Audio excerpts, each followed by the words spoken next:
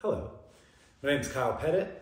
I'm with the Beresford Group. And as you know from this channel, for those that have been following us for a while, we talk about all things in Colorado Springs specifically: eat, sleep, live, work, play. And I want to focus today on play. Because Colorado is just this giant outdoor playground that anybody can enjoy, literally anybody. But there's something unique about Colorado. Yes, there's mountains. Utah has mountains, so what? Montana has mountains, so what? What Colorado has that is unique from every other state that has all these mountains is that we have the most 14ers of any of them. A 14er is a mountain that is 14,000 foot or taller. We actually have like 58. That's crazy. That's a lot of big freaking mountains all over the place. And it provides, first and foremost, I'll just say this, even if you don't want to walk around and hike and climb and whatever, gosh, they're beautiful. And they're so unique. They're jagged. You know, when you get to these 14ers, it's where you really shift from just being like hiking through the trees, which, by the way, is like my favorite thing, but you get above the tree line. It really happens between, depending on where you are at in the state, 12,300, 12,500, somewhere around there, you pop out of the trees and then there are no more. And now it's just like boulder fields.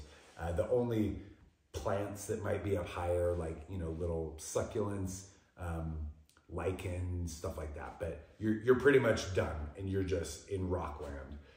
So we've got all these 14ers, and a lot of people, I mean, people come here to train on them. People come here just to hike them. Like, we often have friends that come visit, and that's one of the things that we want to go do pretty much anytime that we have somebody visiting. Let's go try to crank out a 14er. So to be able to do that, I really don't just recommend like send it, you know, if you don't know anything. So I want to just, in this video, and especially in the comments below, or at least in the resources below, I want to provide you with some good guidance and good direction. I will just say right now, there's going to be a lot of information.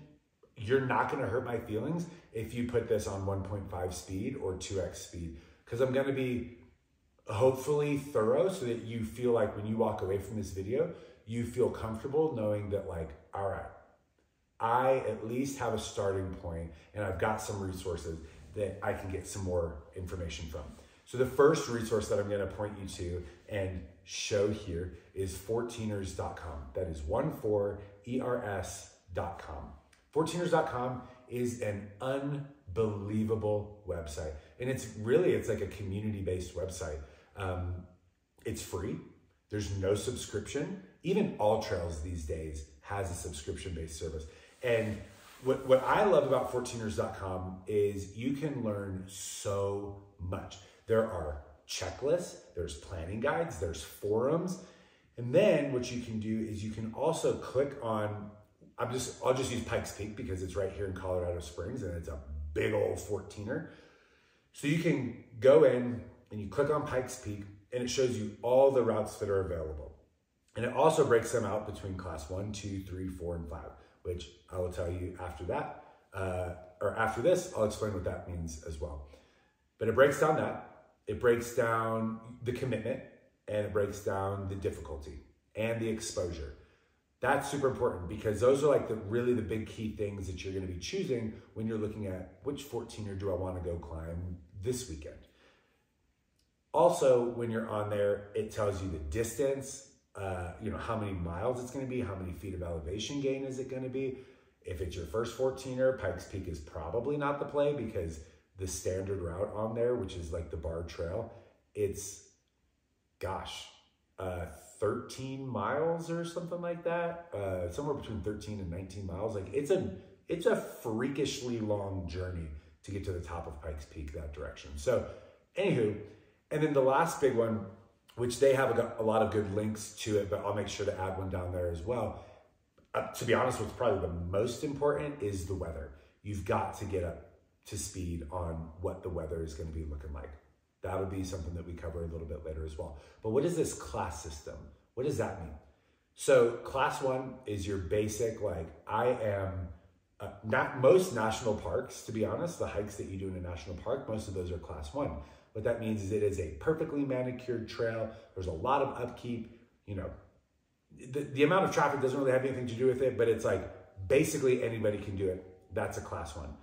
Class 2, which most of the 14ers are class 2, at least, it's a little bit of a mix. Like they're a little bit more strenuous. There's a little bit more elevation gain. And you will go from like prepared trails to, I would still say they're very obvious trails, generally speaking, but it might look more like a game trail, right? Like, yes, there was a lot of traffic, and so it's a very worn trail, but it's not like you're walking, you know, it's got like the sidebars following you the whole way, and it's like a perfectly dug out thing.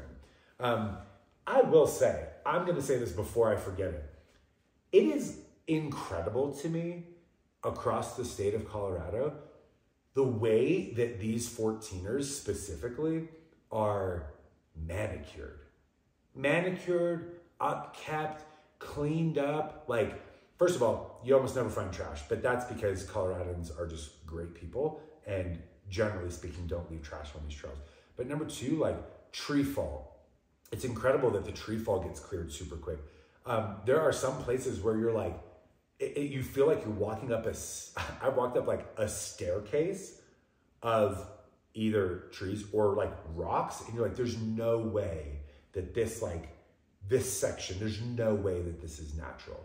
So I just got to give a shout out to the Colorado like park rangers and wildlife management. And I don't actually know what the organization is, but the organization and shuns that manage those things, like, gosh, you guys are awesome, and I really love you for that.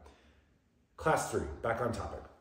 So class 3, when you're doing 14ers, it's pretty common. A lot of the 14ers get up to class 3.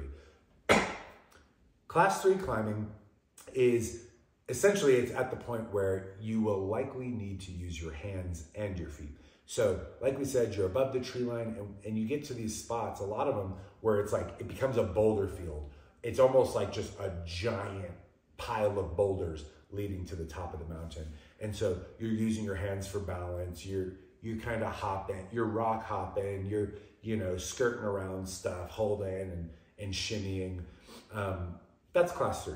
Class 3 is, it's harder. It's sometimes a little bit scarier. Usually class 3 is not directly associated with exposure. Those two things are not, your class level and your exposure level are not mutually exclusive, nor are they like tied to each other. You can do class 3 climbing and have some like, you know, pretty good exposure. But then that leads us to class 4. In class 4, and I do not have a good relationship, if I'm being totally honest with you, but class 4 climbing is, at that point, by definition, it means you can/should be, I'm gonna say should be roped up, but it's a different form of roping up. It's like short roping. A lot of the ones that I've been on, personally, when you get to class 4, the section isn't big enough. It's not long enough. It doesn't even make sense that you would short rope, but it helps to have a few climbing skills. Like, that definitely doesn't hurt. Like, understanding the mechanics and the physics, you know, of positioning your body. It's the first time I was on a class 4. I really didn't have that much climbing experience. Interestingly enough, what got me initially into rock climbing was because I was on Mount Lindsay. It was Mount Lindsay. And there was this little, the crux, or like the hardest part of the climb. You kind of go across and there's like some pretty bad exposure. And then you do now I don't know, because it was so long ago, I didn't even understand the class system. But it was at least class 3. It was probably a little bit of class 4 climbing. And I just didn't really, I was so uncomfortable because I didn't understand. I was like, I don't know how to rock climb. Like, where am I supposed to put my feet? Where am I supposed to put my hands? How do I keep myself safe? Now, when I look back at it, I'm like, oh, that was like not even that hard. But anyway, so those two things do actually like provide a lot of balance to each other. But class 4, there's quite a few mountains here that do have class 4 climbing. A lot of the mountains, for example, will have a class 2 route, a class 3 route, and a class 4 route. So you got options. I personally try to avoid a lot of the class 4 routes because I don't need that in my life to feel satisfied. But my fiance is quite the opposite. She likes doing that type of stuff and she's really good at it. So I just watch from afar. Anywho, and then class 5 is actual rock climbing. Like you are now rock climbing. None of the routes listed, at least on 14ers.com, are like official like class 5 routes. But that's, just in case you were curious, that's why when you go into a gym, like a climbing gym, and you see climbing routes that are like 5.7, 5.8, 5.9, that's where that 5 comes from. It's a 5 decimal, and then it breaks it out from there. We are now rock climbing, and now this is called technical climbing, where you need a harness, you need ropes, you need gear, helmet, don't forget that. So that's really, really important. Again, the other thing that we talked about that is gonna come up is, so which route is it? What's the distance? And then it's gonna bring up exposure. Now, exposure is also an interesting, it's not really a topic, but it basically gives you like moderate exposure, low exposure, extreme exposure. And there are some that have extreme exposure. There is a mountain here called Capitol. Look at this. This is crazy. This little thing right here in the middle is called, like as you go across from what we're looking at in this picture, this is called the knife's edge, appropriately named the knife's edge. And most people, the way that they go across it is they straddle it. They straight up put their hands on it and like scooch themselves across. Well, this photo that you just saw was taken from the neighboring 13er. So this is Capitol Peak. This neighboring 13er, it's called K2. That is where, when I was with my group of friends, we went up, you go up to K2, and then you go back down, and you go across this little saddle, and you traverse across the knife's edge. Well, I stopped at K2, and henceforth dubbed myself the king of K2, and gave my blessings to everybody that walked by. Nobody got hurt that day, at least for what I remember, but I just hung out. And let me also say, that's totally fine. I personally don't have a goal of finishing all 58 14ers in Colorado. Some people do. In fact, one of my friends did this summer. Her name's Carly, and she's been cranking them out. She went like every weekend. She's a school teacher. So over the summer, she had some time, and she was gone every weekend hitting these 14ers. And we went with her when it made sense for us. But for me, like, I just enjoy being there and being up there and hiking. And I like carrying a pack in, and then like we camp, and then we get up early the next day, and then you go up, and like I will try to do the whole thing, but like I don't really have this ego that like is gonna push me to a point where I just feel unsafe, and I get what's called cliffed out. I've seen people get cliffed out. It ain't pretty. It's when somebody basically gets like, imagine stage fright, but on the side of a mountain, and now they won't move and they're too scared, and then you gotta call in a helicopter to rescue them. Don't be that person. Know your limits. 14ers are about this really delicate balance of knowing your limits, respecting your limits, and pushing your limits. Yeah. Man, that should be on like a Colorado state book, a 14ers like title, subtitle. Anywho, so exposure. I don't really mess with exposure. I don't like those big drop-offs. They make me feel really uncomfortable, and then I just feel like unsteady.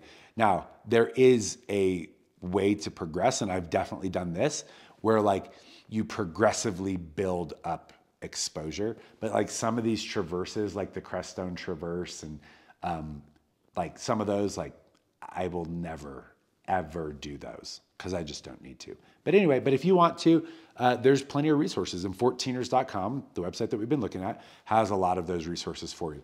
And then, so we talked about difficulty, and then the other one is commitment. And these are all explained, but the commitment is just like, once you start this thing, you are going to need a lot of time because, like, for example, on Capitol, if you did not plan this thing properly and you start going across that knife's edge and then you get up and then a storm rolls in because you did really bad planning, you're probably going to be stuck. Like getting off that mountain, not going to be easy. It's certainly not going to be quick.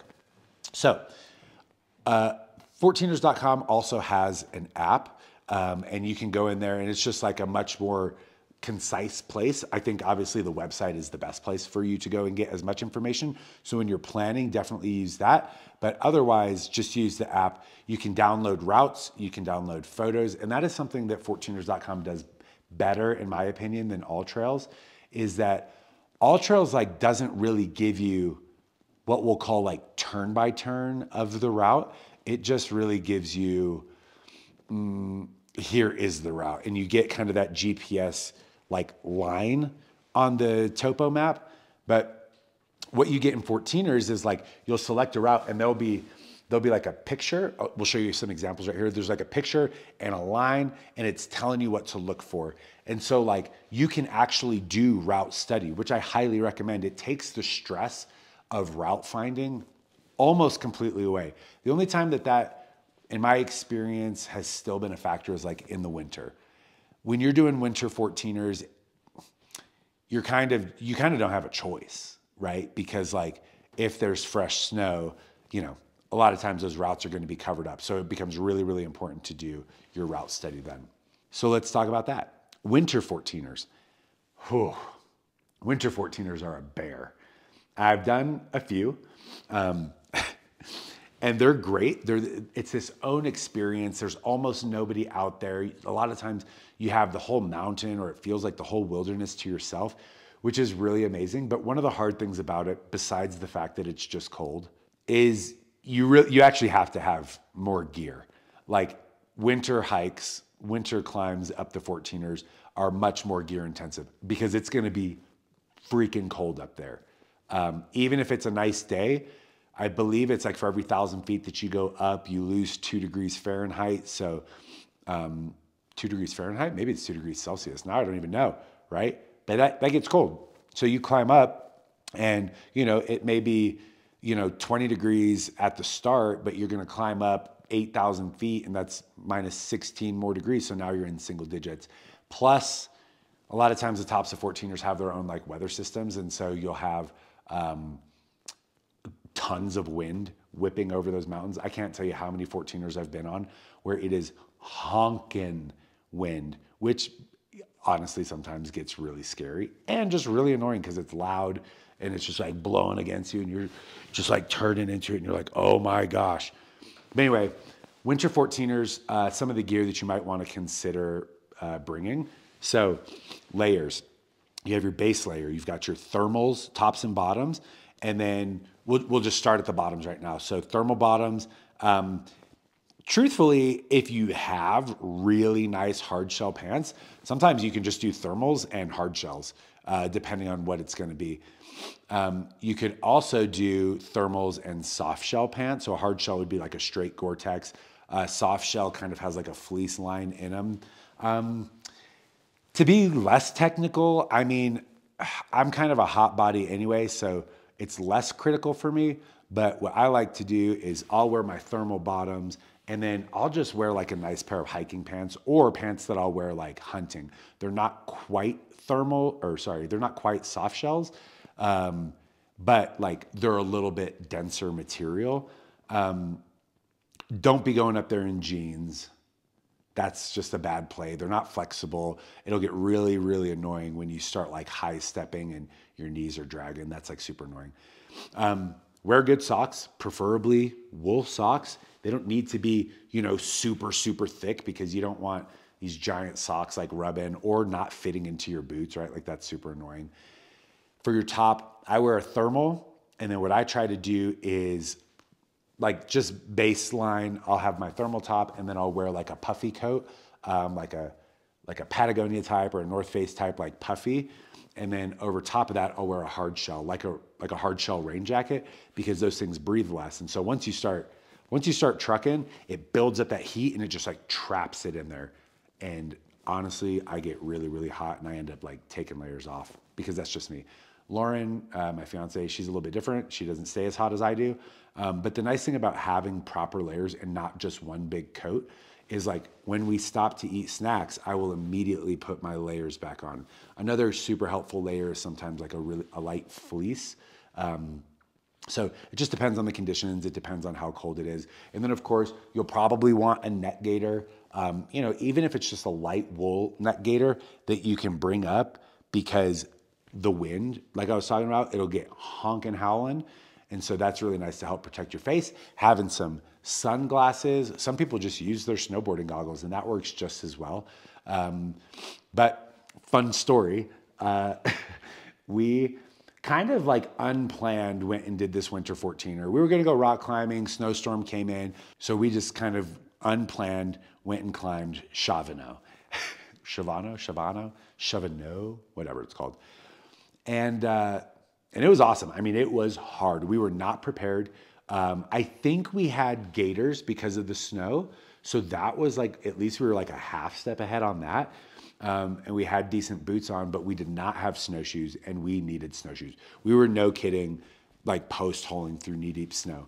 I was not in a good way. Lauren was doing great. And truthfully, like she led most of that mountain and she was like post-holing and I was just like trying to keep up. Anyway, we get up pretty high. We've got our dogs with us and we come off the mountain. And as we're driving back to Canyon City where we were staying so we could go rock climb the next day, you know, she's like kind of complaining about her eyes and she thought it was just that like her eyes were like kind of dried out from like the wind and whatever. And then the pain starts kicking in and she said it felt like there was like a grain of sand in her eyeballs. And now she's like, she cannot open her eyes. We get to the hotel, she's like super sensitive to light. She can't open her eyes. It is not good. Do you know what I'm talking about? Old girl had snow blindness. She went straight up snowblind on me. So being the wonderful caretaker that I am, I basically had to do everything for her. I mean, she was incapable of doing anything. So I had to feed her, help her bathe, help her get dressed, help her lay down to go to bed, which was a terrible experience in and of itself because it was like every time she couldn't open her eyes, about every 10 minutes, she would feel like the pain would like resurface and it was like squirming, moaning pain, like not good. We didn't know, by the way, if that ever happens to you, that you can go to urgent care and you can get like steroid drops and that helps not only reduce the pain, but it helps reduce some of like the inflammation and actually will help heal your eyes faster. We didn't know that. So we just got like normal eye drops to try and help lubricate. But anywho, so wear your glasses. That was like a really nice day too. I mean, we didn't think like, we weren't like hiking like this, like squinting the whole time and like getting really like bent out of shape about that because like, it was just pretty nice. We weren't that worried about it. So that's another really like critical piece of gear. And of course your headwear. Now I want to talk about footwear. Footwear when hiking 14ers is important. Winter, I'm assuming that if you're watching this video, you're probably not going to do a winter 14er. So sorry that I spent that much time on it. But when you are going hiking on a 14er, it's probably going to be a pretty long trip. Can you do it in just normal running shoes? Yes, but I wouldn't do like, I really wouldn't feel comfortable doing like class 3, class 4 type of stuff in just like Nike Freeze. Generally speaking, because they just don't have a good amount of traction for them, right? But does that mean that you need hiking boots? No. Let me say that again.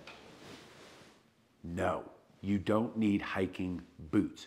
You just need hiking shoes. Generally, for most people, Lauren, like most of our friends, our group of people, like what you see the most when you're up there is you see people wearing like trail running shoes because they're light, they're soft, but they're stable enough, right? And they've got good traction. You don't need to go, I'm gonna call out some brands. You don't need to go get Merrell boots. You don't. You don't need hiking boots. You don't need to go get Kenetrex. You don't need Solomon hiking boots, most likely.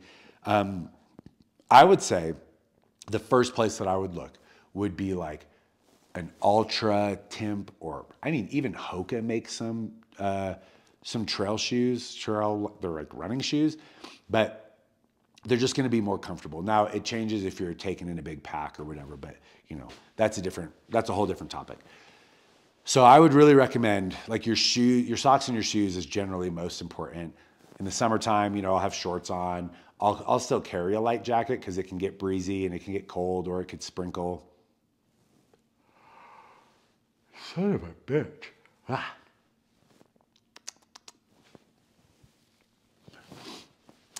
And then there's some pretty decent calculations on like how much water you want to bring. I personally bring I bring a lot of water. I typically try to do most mountains and have one of those bladders in my backpack that's got the little straw thing. When I first started implementing one of those into my gear list, man, it changed the way that I did mountains because like I wasn't trying to just pull out a Nalgene or a bottle or whatever to drink water. I could just like grab it, sip while still hiking or stop briefly to drink. And then what I'll do is I'll put like an electrolyte based drink into a Nalgene instead. And that way I've got both, but like I've always got the access to water. I will, no kidding, typically, I mean, I'm 6'1", 210.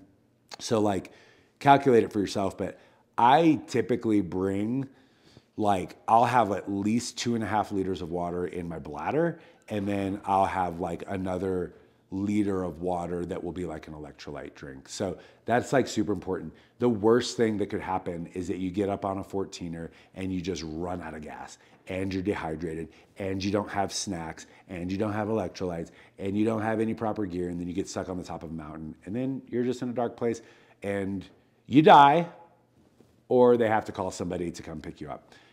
All of those options are absolutely terrible. So bring more water than you think that you need. Bring some like high quality snacks. That'll also help you out a lot.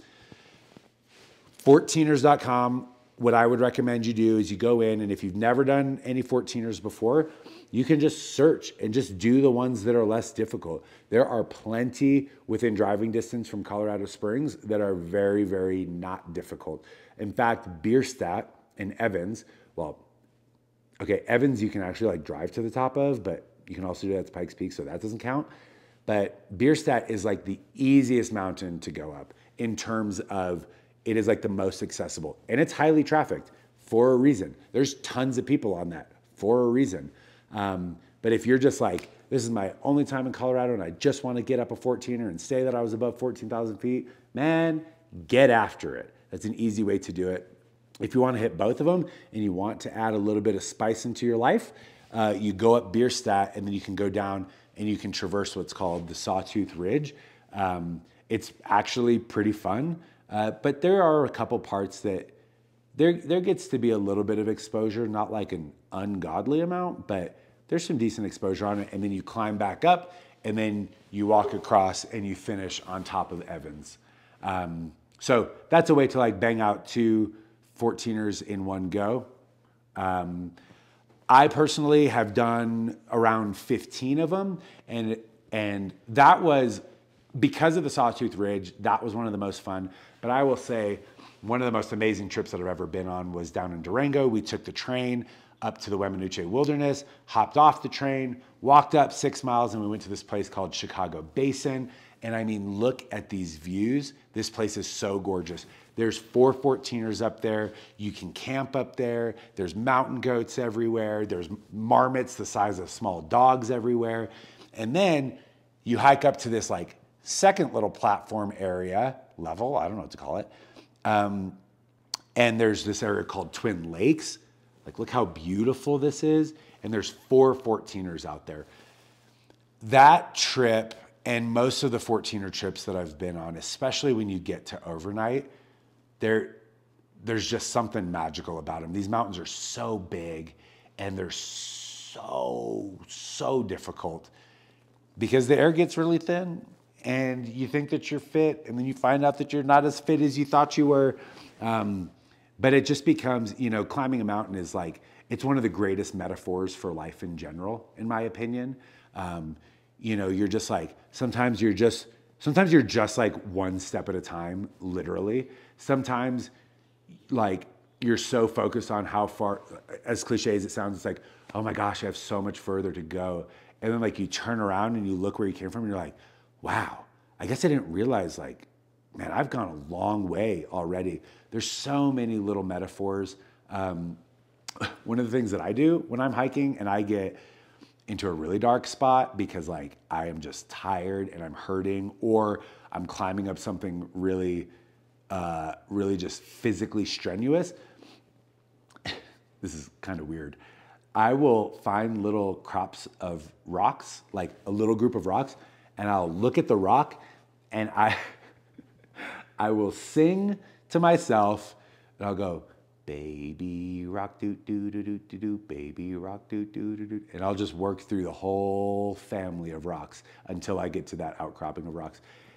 And it's like mindless and mind numbing and nonsense, but it kind of takes my pain out. It takes my mind off the pain a little bit, and we just work our way up. So I really, really encourage you, if you have the opportunity to come out to Colorado and spend any amount of time out here, it is absolutely worth spending a day or two trying to get up 1 or 2 14ers. It's really, really incredible. Like I said, I'll leave some resources down below. I'll leave you guys like honestly, I'll just copy and paste and like give you guys a link to our packing list, what we use.